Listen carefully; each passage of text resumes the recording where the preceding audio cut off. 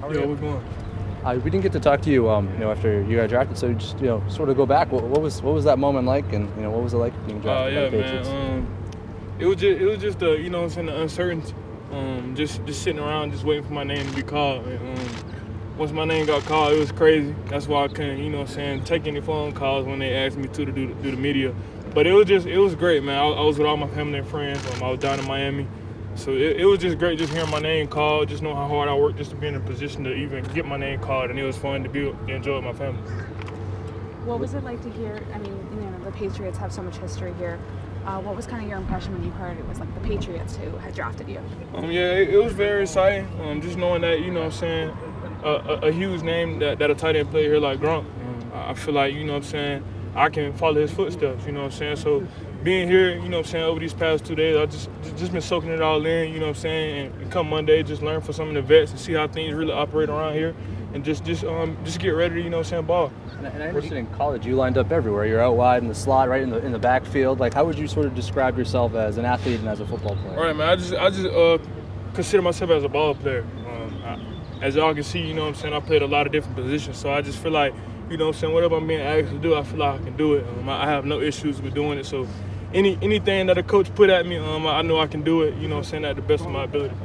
How surreal is this moment just to be wearing the Patriot logo and on an NFL practice field? Yeah, man. Yesterday when I came out here for the first time, I had to take a deep breath because it still doesn't feel real. I just, been sitting back just thinking like I made it to the NFL. A lot of people don't get to say that, and a lot of people don't get to say that they heard their name called as well. So just coming out here yesterday, I had to take a deep breath. It still doesn't feel real to me. At this moment, it still doesn't feel real, but it's just very exciting to be able to put, that NFL logo on my chest and to be able to wear, the Patriots also on my uniform as well. You talked about Gronk and being able to follow in his footsteps here. What's some parts of his game that you really admire? Just his catching ability, and also his physicality. He's a very strong guy. I feel like I'm a very strong guy as well. So I just feel like, just stacking days each day, and I feel like I can be another great year as well.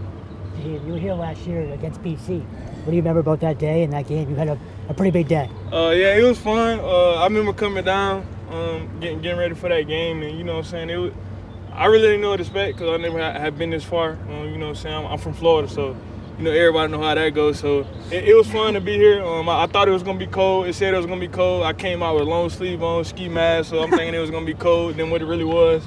And I actually had to come out of all of that, so it was fun. What did you think of the weather today? Today, it started off a little cold. I was telling all the coaches, man, I'm from Florida, man. You know it's hot down there. So anything under 60, I'm going long sleeve sweatpants. So I'm from Florida, so I gotta stay, warm. Wait till the snow starts. What are you gonna do then? Man, I don't know what I'm gonna have to do. I'm gonna have to come up with a plan. Do your hands hurt anymore with Milton and May throwing darts at you? No, not really. It's just a normal thing to me, especially if you're a guy that's always on the jug machine. So being able to catch balls like that, that's just a work ethic from the jug machine. So catching balls like that, it's kind of normal to me, so it's all good. What did you notice It seemed like about the Patriots did a lot of homework, met with you a bunch of times in the draft process and stuff like that.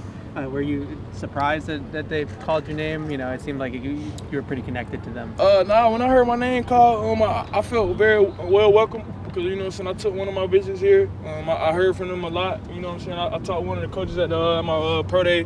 So just hearing my name called, I just felt like, it was the right move, I met with everybody in the building, so just hearing my name called from them, I already knew a lot of people here, and I felt welcome. So. What have you noticed about Drake May and Joe Milton just from being out here with them the last 2 years? They both are competitors, and that's kind of what I like. I like being around competitors because I'm a very competitor myself. I just love competition, so just being around other guys like that, I just feel like it'll make this program better, the locker room better, and then we just, be able to succeed each day. Two more questions. All over the place in college. I'm curious, you trying to learn all the positions as quickly as you can, or you trying to take it bit by bit and learn each one? Whatever they ask me to learn, that's what I'm going to learn. That's why I say, it's not difficult for me to learn a lot of different positions because, I've been doing it since, I was in high school. So just being able to pick up on things, I pick up on things very quickly. So whatever I'm asked to do, whether it's, to play the tight end position, the fullback position, slot, whatever, you know what I'm saying, I feel like I can learn it because, you know what I'm saying, I've been doing it for a while now. Last question.